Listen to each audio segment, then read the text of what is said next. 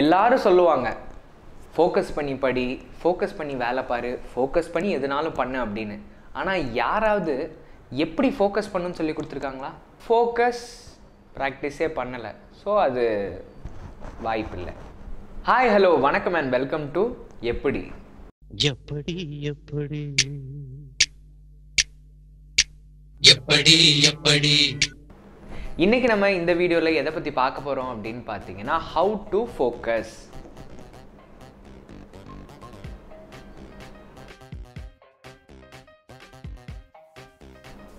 ஆமாங்க, அதை பற்றி தான் பார்க்க போகிறோம். வாங்க வீடியோக்குள்ளே போகலாம். நம்ம சின்ன பிள்ளையாக இருக்கும்போது எல்லாரும் சொல்லுவாங்க ஃபோக்கஸ் பண்ணி படிக்கணும், ஃபோக்கஸ் பண்ணி இதை பண்ணணும், கான்சென்ட்ரேட்டடாக இருக்கணும் அப்படிங்கிறத சொல்லுவாங்க. ஆனால் நம்மளில் எத்தனை பேருக்கு இப்படி தான் ஃபோக்கஸ் பண்ணணும்னு சொல்லி கொடுத்துருக்குறாங்க? எல்லாரும் ஃபோக்கஸ் பண்ணுங்க அப்படிங்கிறத சொல்கிறாங்க. ஆனால் எப்படி ஃபோக்கஸ் பண்ணணும்னு யாருமே சொல்லி கொடுக்கல. ஸோ யாருமே சொல்லி கொடுக்காத ஒரு விஷயத்த எப்படி நம்மளால் கற்றுக்க முடியும்? இந்த வீடியோவை கடைசி வரைக்கும் தவறாமல் பாருங்கள். ஒரு குழந்தை பேசணும் அப்படின்னா அவங்க அம்மா எப்படி பேசணும்னு சொல்லி கொடுத்தா தான் அந்த குழந்தையால் பேச முடியும். அதே மாதிரி தான் ஒரு மியூசிக் இன்ஸ்ட்ருமெண்ட் வாசிக்கணும் அப்படின்னாலும் அதை எப்படி வாசிக்கணும் அப்படிங்கிறத கற்றுக் கொடுத்தா தான் நம்ம வாசிக்க முடியும். இப்படி எல்லா விஷயமும் ஒருத்தர் சொல்லி கொடுத்தா தான் நம்ம கற்றுக்க முடியும். ஆனால் ஃபோக்கஸ் பண்ணுறது மட்டும் யாருமே சொல்லி கொடுக்காம தானாக கற்றுக்கணுன்னா எப்படி கற்றுக்க முடியும்? இது மொதல் விஷயம். இப்போ அடுத்த விஷயத்துக்கு வருவோம். ஒரு விஷயத்தில் எவ்வளோ தூரம் நம்ம ப்ராக்டிஸ் பண்ணுறோமோ அவ்வளோ தூரம் அந்த விஷயத்தில் நம்ம பெஸ்ட்டாக வர முடியும். டான்ஸாக இருக்கலாம், பாட்டாக இருக்கலாம், இல்லை இன்ஸ்ட்ருமெண்ட் ப்ளே பண்ணுறதா இருக்கலாம், எதில் வேணால் இருக்கலாம். எவ்ரிடே ஒரு விஷயத்தை நம்ம ப்ராக்டிஸ் பண்ணிகிட்டே வந்தோம்னா அந்த விஷயத்தில் நம்ம பெட்டர் ஆகிட்டே இருப்போம். இப்போ இருக்கிற ஜென்ரேஷன், அதாவது நாம் எதை ப்ராக்டிஸ் பண்ணிகிட்டு இருக்கோம் அப்படின்னு பார்த்தீங்கன்னா டிஸ்ட்ராக்ஷனை மட்டும்தான் ப்ராக்டிஸ் பண்ணிகிட்டு இருக்கிறோம். ஒரு நாளைக்கு காலையில் எழுந்ததுலேருந்து நைட்டு தூங்குறது வரைக்கும் நம்ம ஃபோக்கஸ் அப்படிங்கிற விஷயத்துக்கு எவ்வளோ நேரம் ஸ்பெண்ட் பண்ணுறோம், ப்ராக்டிஸ் பண்ணுறோம், டிஸ்ட்ராக்ஷன் அப்படிங்கிற விஷயத்துக்கு எவ்வளோ நேரம் ப்ராக்டிஸ் பண்ணுறோம் அப்படிங்கிறத யோசிங்க. இப்போ இருக்கிற phone, TV, laptop, social media, Instagram, Facebook, Twitter, டிக்டாக்னு இவ்வளோ இன்ஸ்ட்ருமெண்ட்டை வச்சு காலையில் எழுந்ததுலேருந்து தூங்குற வரைக்கும் ஆல்மோஸ்ட் 14 hours நம்ம டிஸ்ட்ராக்ஷனை மட்டும்தான் ப்ராக்டிஸ் பண்ணிகிட்டு இருக்கிறோம். ஒரு 5 minutes தான் ஃபோக்கஸை ப்ராக்டிஸ் பண்ணுறோம். அதுவும் எல்லாரும் பண்ணுறாங்களா அப்படிங்கிறது தெரியாது. நான் முதல்ல சொன்ன மாதிரி எதை ப்ராக்டிஸ் பண்ணுறோமோ அதில் பெட்டர் ஆகிட்டே வருவோம். இப்போது ஆல்மோஸ்ட் 14 hours நம்ம டிஸ்ட்ராக்ஷனை மட்டுமே ப்ராக்டிஸ் பண்ணிகிட்டு இருந்தால் அதில் தான் நம்ம பெட்டர் ஆகிட்டு வருவோம். ஏன், ஒரு பிஹெச்டி பண்ணுற அளவு கூட பெட்டர் ஆகிடுவோம். ஃபோக்கஸ் அப்படிங்கிற ஒரு விஷயத்துக்கு நம்ம ப்ராக்டிஸ் பண்ணுறதில்ல. அப்போ அதில் எப்படி நம்ம பெட்டர் ஆக முடியும்? பெட்டர் ஆகிறதுக்கு வாய்ப்பு இல்லை. நம்ம சொன்ன 2 விஷயத்துல முதல்ல ஃபோக்கஸ் பண்றது எப்படிங்கிறது யாரும் நமக்கு சொல்லி தரல. ரெண்டாவது, ஃபோக்கஸ் பண்றது எப்படின்னு தெரிஞ்சாலும் அதிக நேரம் நம்ம டிஸ்ட்ராக்ஷனை தான் ப்ராக்டிஸ் பண்ணிட்டு இருக்கோம், ஃபோக்கஸ் பண்றது இல்லை. இப்போ நம்ம ஃபர்ஸ்ட் பாயிண்ட்டுக்கு வருவோம். ஃபோக்கஸ் அப்படின்னா என்ன? நிறைய பேர் சொல்லுவாங்க என்னுடைய மைண்டு ஒரு மாதிரி டிஸ்ட்ராக்ஷனாக இருக்கு, கான்சென்ட்ரேட்டே பண்ண முடியல, ஏதோ விஷயத்த யோசிச்சுக்கிட்டே இருக்கு அப்படிங்கிறத சொல்லுவாங்க. ஆனால் அது அப்படி கிடையாது. இப்போ நம்ம மைண்டை எப்படி இமேஜின் பண்ணிக்கணும் அப்படின்னு பார்த்தீங்கன்னா, ஒரு பெரிய பாக்ஸ் இருக்குது. அந்த பாக்ஸ்குள்ளே குட்டி குட்டி பார்ட்டிஷனாக பிரிச்சுக்கிறோம். அந்த ஒவ்வொரு பார்ட்டிஷனுக்குள்ளேயும் இவ்வளோ நாள் நம்ம லைஃப்பில் எக்ஸ்பீரியன்ஸ் பண்ண ஃபீலிங்ஸும் எமோஷன்ஸும் மெமரிஸும் இருக்கும். ஃபார் எக்ஸாம்பிள், ஒரு பாக்ஸுக்குள்ளே உங்களுடைய ஹாப்பினஸ் இருக்கும், இன்னொரு பாக்ஸ்குள்ளே உங்களுடைய சேட்னஸ் இருக்கும், இன்னொரு பாக்ஸ்குள்ளே உங்களுடைய கோபம் இருக்கும், இன்னொரு பாக்ஸ்குள்ளே உங்கள் ஸ்கூலில் நடந்த ஒரு மெமரிஸாக இருக்கும், இன்னொரு பாக்ஸ்குள்ளே உங்களுடைய ரிலேஷன்ஷிப் மெமரிஸாக இருக்கும். ஸோ இந்த மாதிரி உங்களுடைய எமோஷன்ஸும் உங்களுடைய மெமரிஸும் இருக்கும். ஜென்ரலாக நம்ம தான் மைண்டு அப்படிங்கிறத நினச்சிக்கிறோம். ஆனால் நம்ம மைண்டு கிடையாது, பியூர் அவேர்னஸ். ஓகே, இப்போ அவேர்னஸ்க்கு வருவோம். எப்படி நம்ம மைண்டை ஒரு பிக் பாக்ஸ் அப்படிங்கிற மாதிரி அசியூம் பண்ணோமோ அதை மாதிரி இந்த அவேர்னஸ் அப்படிங்கிறது ஒரு பிக் பால் ஆஃப் லைட் அப்படிங்கிறத நம்ம இமேஜின் பண்ணிப்போம்.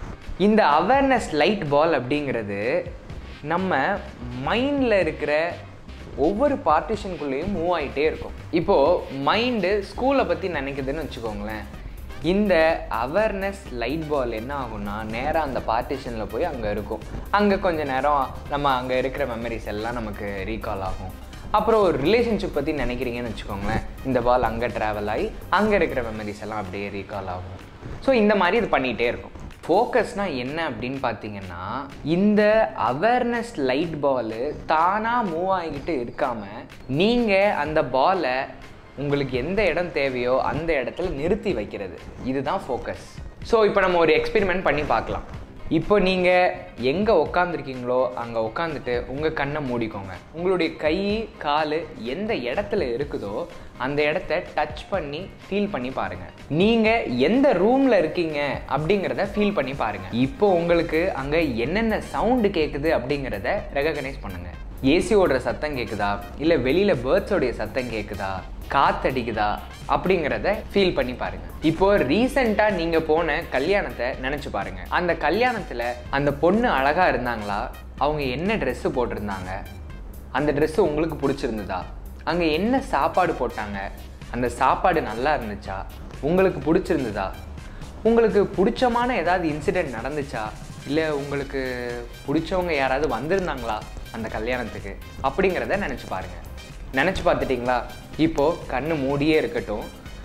நீங்கள் கடைசியாக போன வெக்கேஷன் பற்றி நினச்சி பாருங்கள்.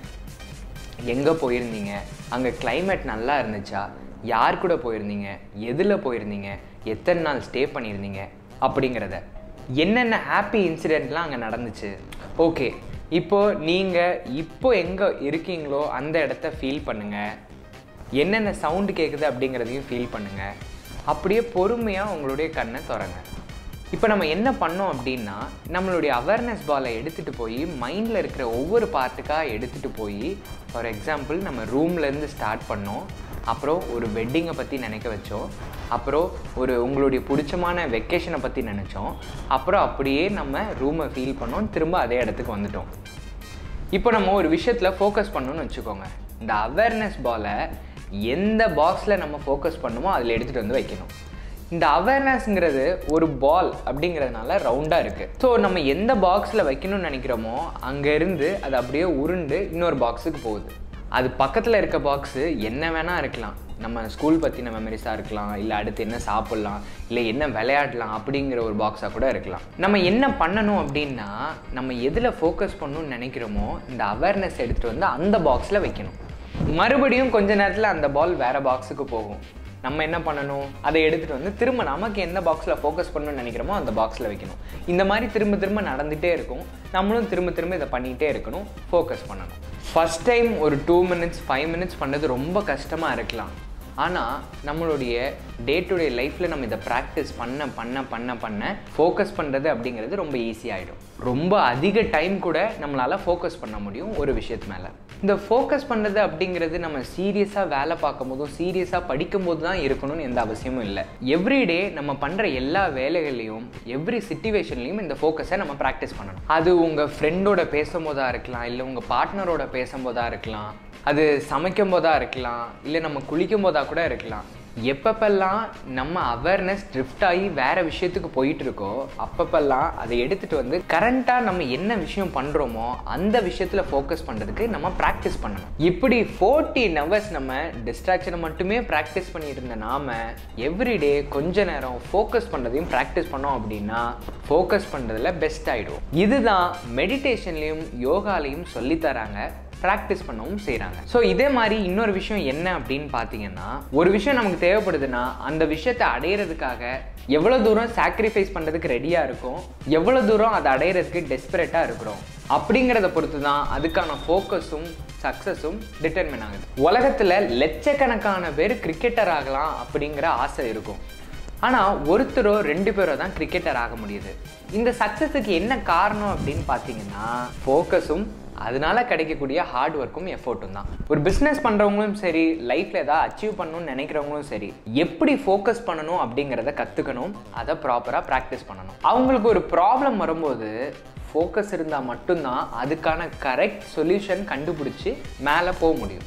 ஸோ எவ்வளோ தூரம் ஒரு விஷயத்தில் ஃபோக்கஸ் பண்ணி கான்சென்ட்ரேட் பண்ணி அண்டர்ஸ்டாண்ட் பண்ணிக்கிறோமோ அவ்வளோ தூரம் அந்த விஷயத்தில் பெட்டராக பெர்ஃபார்ம் பண்ண முடியும். இந்த விஷயம் தண்டபாணி அப்படிங்கிற ஒரு ஸ்பீக்கர் தான் அவங்க நடத்துகிற எல்லா ஒர்க் ஷாப்லேயும் இது ஒரு மெயின் பாயிண்ட்டாக சொல்லி கொடுத்துட்ருக்குறாங்க. கண்டிப்பாக உங்களுக்கு இந்த வீடியோ யூஸ்ஃபுல்லாக இருக்கும்னு நினைக்கிறேன். ஃபோக்கஸ் பண்ணுறது எப்படி அப்படிங்கிறத நீங்கள் இதிலேருந்து கற்றுக்கலாம். நீங்களும் ஒரு விஷயத்தில் ஃபோக்கஸ் பண்ணுங்கள், பெட்டர் ஆகுங்க, நிறைய அச்சீவ் பண்ணுங்கள். இந்த மாதிரி இன்னும் இன்ட்ரெஸ்டிங்கான வீடியோவோட உங்களை வந்து சந்திக்கிறேன். அதுவரை உங்களிடமிருந்து விடைபெறுவது ராய் நவீன். இந்த வீடியோ உங்களுக்கு பிடிச்சிருந்தா லைக் பண்ணுங்கள், கமெண்ட் பண்ணுங்கள், ஷேர் பண்ணுங்கள், மறக்காமல் சப்ஸ்கிரைப் பண்ணுங்கள், பக்கத்தில் இருக்க பெல் ஐக்கானையும் கிளிக் பண்ணிவிடுங்க. எப்படி எப்படி எப்படி எப்படி